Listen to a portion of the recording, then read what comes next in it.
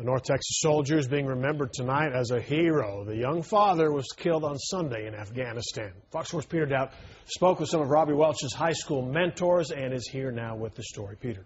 It's hard for those who knew Robbie Welch to talk about him without getting emotional. The Wiley High School graduate is remembered as a strong leader who loved his family and his country.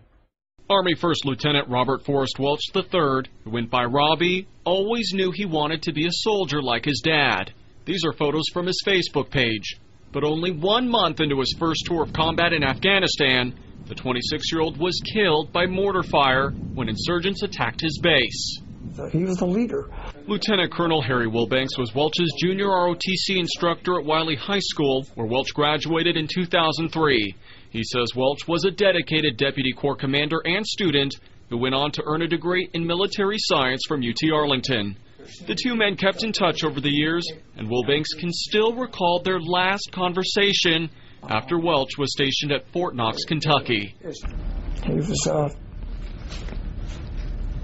thanking me for my part, and that's just the way it was. Welch was also a lineman for the Pirates football team. Coach Bill Howard remembers him as a goal-oriented player who helped turn the team around. You know, Robbie's going to be remembered in the highest regards, and it was an honor to be part of his life. How will you remember him the most? I'll remember his smile. Welch married his high school sweetheart and leaves behind an 18-month-old son, Robert Forrest Welch IV. Those who knew the young father and soldier are devastated that he's gone, but take comfort in knowing he died doing what he loved.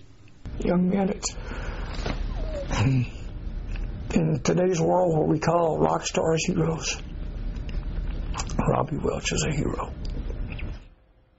Welch's family is now at Fort Knox, where on Friday there will be a memorial for him. He's expected to be buried at the Veterans Cemetery in Grand Prairie. Peter Doubt, Fox 4 News.